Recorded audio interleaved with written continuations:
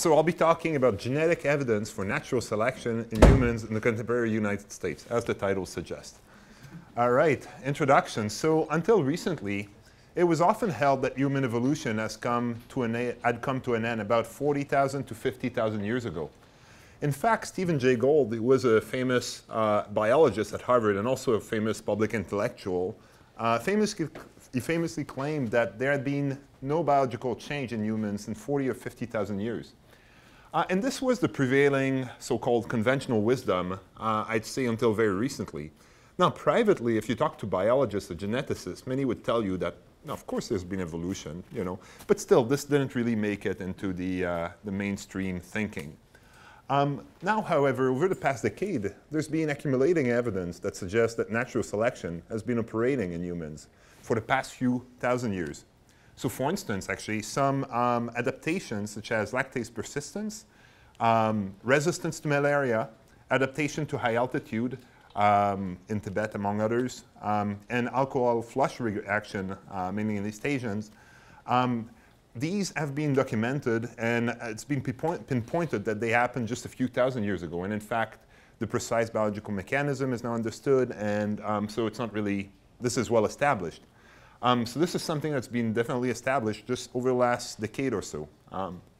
So clearly, we have evolved over the past few thousand years. It's also been shown that height and body mass index have been under selection in Europeans. There's been several papers documenting that. So that's a change a change in terms of comparing to the earlier conventional wisdom. Now, recent studies that examine the association between lifetime reproductive success, LRS, so I'll be talking about lifetime reproductive success a lot today. This is basically simply the number of children one has over one's lifetime, okay? So that's lifetime reproductive success. So there's recent studies have examined the association between that and various phenotypes, and they typically find that natural selection has been operating in contemporary human populations. However, these studies analyze phenotypic data, and natural selection only occurs when the genotypes associated with the phenotype covary with fitness. Okay, so basically the issue with studies using phenotype is that you need to infer what this implies for the genotypes. And to do this properly, you need to do some assumptions. And as well, you need, in principle, to account and control for all correlated phenotypes that are also under natural selection. For technical reasons, I cannot go into now. But all this to say that these studies clearly point towards natural selection having been occurring recently, but it's not conclusive, or at least not conclusive enough. So in this paper that I'll be talking about today is entitled Genetic Evidence for Natural Selection in Humans in Contemporary United States. It was published in PNAS last summer, about a year ago. And as the title suggests, well, I'm looking for genotypic evidence for natural selection of just phenotypic evidence. So basically, I leverage recent advances in molecular genetics, and I build polygenic scores and for various phenotypes, for 7 of them, and then I look how these are associated with lifetime reproductive success in the health and retirement study, which is a representative sample of Americans. Okay? Okay, so now going in more detail, the data comes from the health and retirement study, or the HRS for short, and this study was designed to be representative of the US population over the age of 50 years old, which makes it possible in principle to generalize my results. And that's an important feature because if you just take a selected sample and you see an association between lifetime reproductive success and the score for some variable, then it could be just sample selection. But the sample was designed to be representative. Now there are some caveats on this. I'll talk more about them at the end, such as it's not perfectly representative. The sampling was just for people about 50 years old. Not everyone were genotype, but still. Second feature of this data set that's good for us is that the individuals in the study are in the later stage of their lives, when they have typically completed their lifetime reproduction. So it's good when doing studies that involve reproduction to have males and females that are above 45 years old at least, and males that are above 50 years old. Okay? Now I defined the study sample for my analysis as the following. I took all unrelated individuals of European ancestry. Again, the reason I focus on European ancestry individuals is to mitigate issues related to population stratification, as is usual in this type of research. And the reason I don't take another group is because they were much smaller samples. This was just a larger sample available, the larger group in terms of number of observation, the HRS. I also focus only on individuals born between 1931 and 1953. The reason I do this is because there were some some cohorts born before 1931, but these had there were signs that there was being a selective mortality, so this could have biased the results. And then the younger cohorts born after 53 had very few individuals that had been genotyped. And I used individuals that are at least 45 years old for females or 50 years old for males when asked the number of children they ever gave birth to or fathered to ensure that this was a good proxy for completed reproduction. Okay. I did some robustness check actually using even older individual and an older age as a cutoff, and it's still robust to that.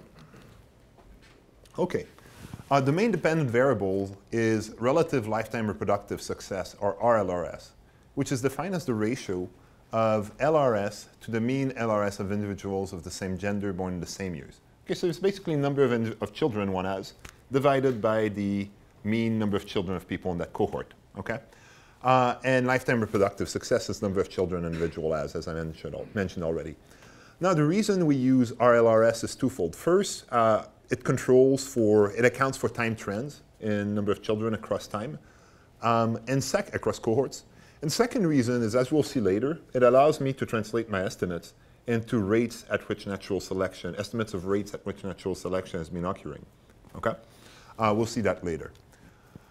And it's typical in this literature to use RLRS. Now, the independent variables of interest are 7 phenotypes in the polygenic score. They include BMI, body mass index, education attainment, or EA, fasting glucose concentration, or GLU, height, or HGT, schizophrenia, SCZ, and plasma concentration of cholesterol, TC, and age at menarche, which is first menstruation, in females only. And the reason I picked those 7 traits is at the time I did the paper, these were basically they were the traits for which the large GWAS were available, and also for some of them there had been previous evidence of phenotypic evidence that natural selection was still occurring. So basically, I took the largest GWAS available to create scores for these traits. Now, the control variables include birth year dummies, HRS-defined cohort dummies, it's just like some nuisance parameter, and the top 20 principal components of the genetic relatedness matrix. I don't control for sex here simply because I do the analysis separately for males and female, but when I pull the two together, I control for sex. Now let's look at the phenotypic evidence in the HRS before we look at the genotypic evidence. So the HRS contains phenotypic variables for 4 of the 7 phenotypes, for BMI, education attainment, height, and total cholesterol. And for the 3 others, there was no phenotypic data on the HRS. And for each of these, I regress RLRS on the phenotype and on the control variables. Okay? So basically, what this does is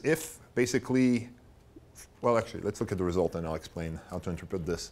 So here are the results. These are the results from 8 separate regressions. So each regression is for one trait in one of the 2 genders. And what we see here is that BMI, so basically this regression was a regression of RLRS on the left-hand side and BMI, phenotypic, on the right-hand side, and then the control variables. Okay? And what we see here is that for females, BMI is positively associated with reproductive success. In other words, stouter female tend to have more children. Okay? For education attainment, the association is negative. For height, it's negative also. And for males, we find similar effects, although the effect for education attainment is smaller and there's no effect for height. Okay? So what this tells us is that basically for BMI in females, it tells us, as I said, that stouter females tend to have more children, okay, at the phenotypic level. Yeah? Was this just in the genetic sample? No, that's for the full sample. However, when I do the same regressions, phenotypic regression, only the genetic sample, only for the individuals that I use for genetic regression, I get a very similar result. Okay. I guess you could worry that, like, so education is going to, like people with more education live longer, right? Yep, absolutely. Like, we measure that sample. Like, same thing could be true with this outcome. What is it, the relative, like, reproductive success? Yep, yeah, absolutely, absolutely. No, that's a good question, actually, and that's something I discussed in the paper. So in the paper, I was careful. That's why I also used this birth range of 31 to 53, because I found that there was less evidence of selection and mortality on this.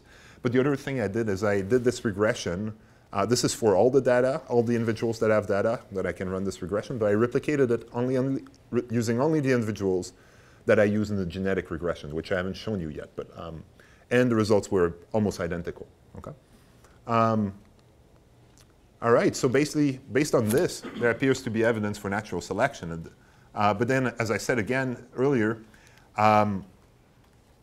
just association at the phenotypic level doesn't necessarily prove that selection has been occurring at the genotypic level.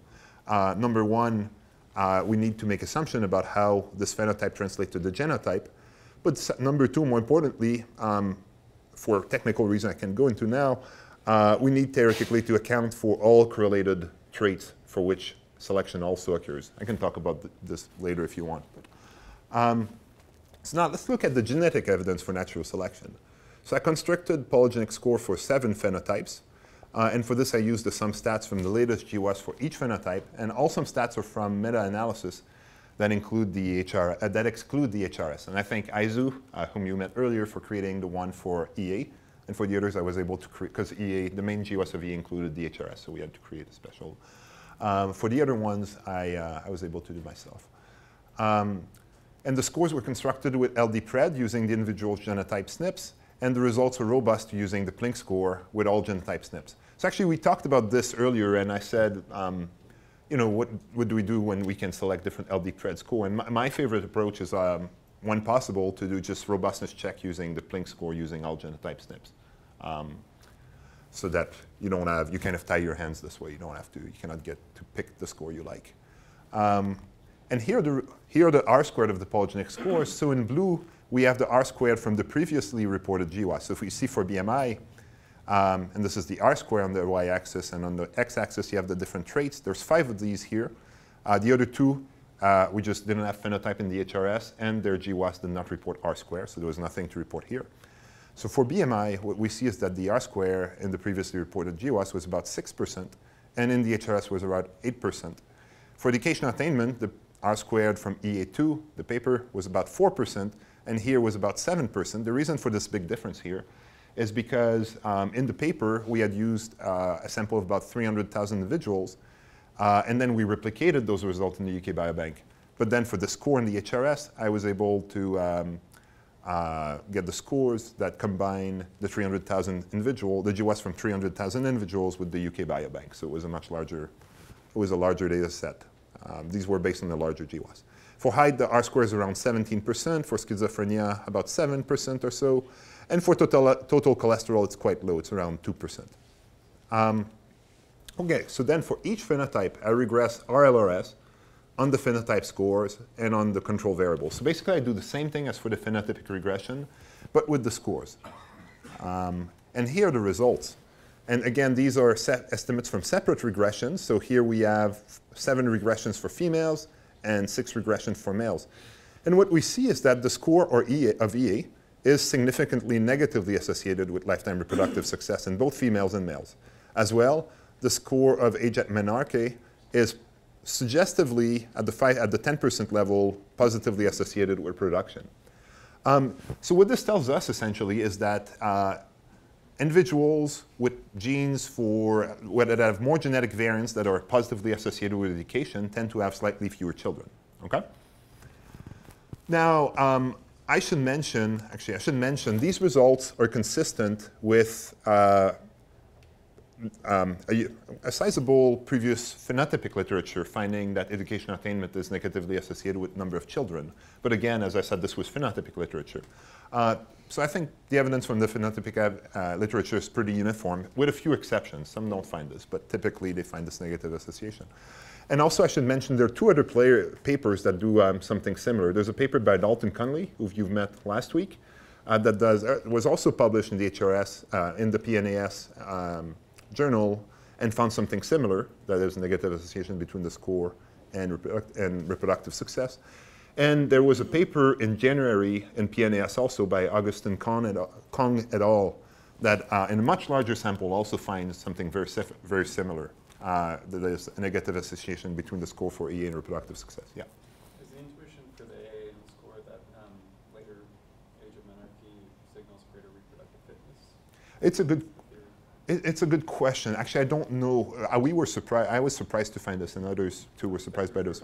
Huh? I would expect the reverse. Exactly, exactly. And I'll talk a bit about the comparison between what these results are and what we've observed in terms of change over the last century. Okay, so far we have a bunch of regression estimates, but that doesn't tell us anything about rates of selection. And what we care about is to know what is the pace at which selection occurs. So for this, we need to introduce the concept of directional selection differentials. So directional selection differentials of a trait is, the directional selection differential of a trait is the change in the mean value of the trait due to natural selection in one generation, okay? So the Robertson-Price identity is a famous identity in evolutionary biology that states that it can be derived mathematically. It states that the directional selection differential of a trait is equal to the genetic covariance between the trait and relative fitness, okay? So in other words, the Robertson-Price identity says that the change in the value of a trait in one generation due purely to natural selection is equal to the genetic covariance between the trait and relative fitness. And here our measure of relative fitness is RLRS, okay? So with some math, that's in the appendix of the paper if you want to see it, but I don't have the time to show now. My estimates imply that natural selection has been operating on the score of EA, okay, at rates of negative 0.22 years of education per generation for females, and the same, negative 0.022 for males as well. So in both cases, it corresponds to about negative 1 week of education per generation for both sexes. These are very slow, very slow rates of selection. Yeah. So it seems to, for a calculation like this, you need to assume that a generation is the same length. Correct.